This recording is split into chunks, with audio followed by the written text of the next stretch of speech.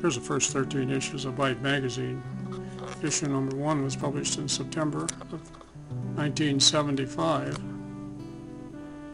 It was published primarily by the publishing staff of 73 magazine. However, the Byte publication company was owned by Wayne Green's former wife, Virginia Green. And you'll see this provided some interesting stories here very shortly.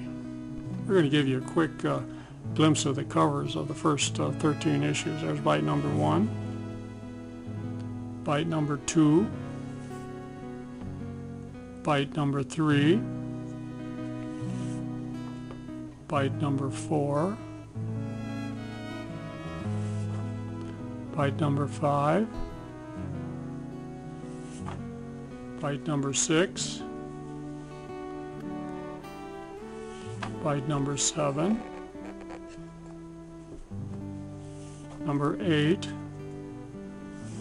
number 9, number 10, number 11, number 12, and here's the .01 centennial issue of the 13th issue. Here's a little article I wrote and published in LCFarticles.com on microcomputer magazines. If you stop the video, I think you'll be able to read it. It's particularly about the Byte magazine. It talks about a few other things. Not 100% accurate. We've learned over the years that a lot of stories were fabricated, false, and so forth. But basically it's true, and very interesting reading about Wayne Green and his Byte computer escapades. This issue of Byte magazine, number 7, March 1976, was especially interesting for us because it advertised a computer that was designed by my colleague John Titus, who also designed the Mark 8. You see a Mark 8 video here in the LCF video channel. This is a teaching computer with the breadboarding capability the I/O bus brought out for teaching and design purposes. We licensed this computer to E&L Instruments, and they sold it along with a newer computer, which you'll see here in just a moment. Interesting that the back cover of the first 13 issues all advertise the MITS-Altair computer. Many of them the 8800, another interesting one.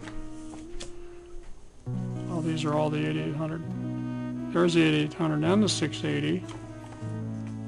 Again, the 8800 and the 680. Here's the 680. By the way, there's a video on my video channel about the Altair 680. There are many interesting stories about the early publication of Byte magazine. Here you see issue number 1. Carl Helmer's editor, assistant publisher Judith Harvey. It's reported that in the second issue, just before it went to press, Wayne Green substituted his name for publisher. This went on for 3 issues, and then in December, Virginia moved the whole publication out of the 73 headquarters and made her publisher, and Manfred Pesky as general manager and Carl Helmers as editor.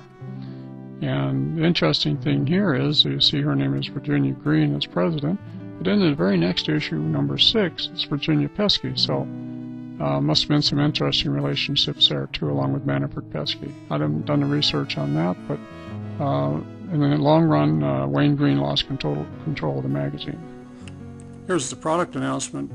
In the 13th issue of Byte magazine, September 1976, the MMD1 microcomputer breadboard designer used for education and engineering development. This is the second teaching computer designed by John Titus, my colleague. You notice of Tycon Incorporated there in Blacksburg, Virginia, sold by E&L Instruments.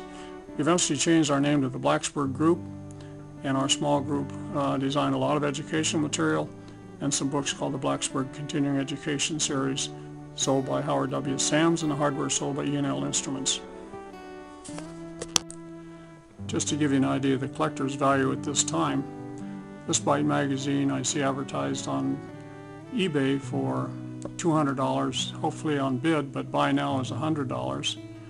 So they're getting to be quite collectible. This is just one issue. Actually, we've been collecting these since day one. We have quite a number of these issues and quite a number of whole sets of the early issues of Kilobyte and Kilobyte magazine. They're becoming quite quite rare and quite collectible.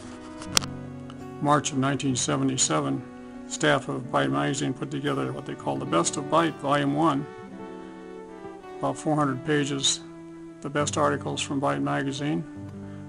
I see this selling on the internet on eBay for about $20. It's not expensive to get this nice collectible piece. Virginia eventually sold the Byte after about 8 years to McGraw-Hill. McGraw-Hill put out this Best of Byte in 1994, and it's about 650 pages, and it has some interesting, in addition to a number of great articles from past issues, it has some great articles on the brief history of microcomputing and also the brief history of Byte magazine. It's also available for about $20 on the used book market. This is Dee Wallace of LCF Group. Thank you for watching this informative little video. Have a good day.